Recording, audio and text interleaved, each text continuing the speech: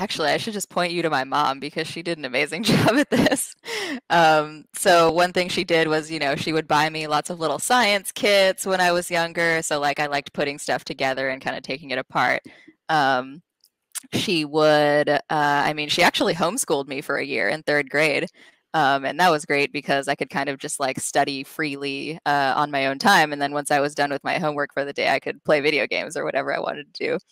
Um, and so I would say just cultivate that like freedom and exploration sort of instinct. And also make sure to like impart like how science actually positively impacts people's lives, because I feel like women in general are like more inclined to want to use their careers to want to help people.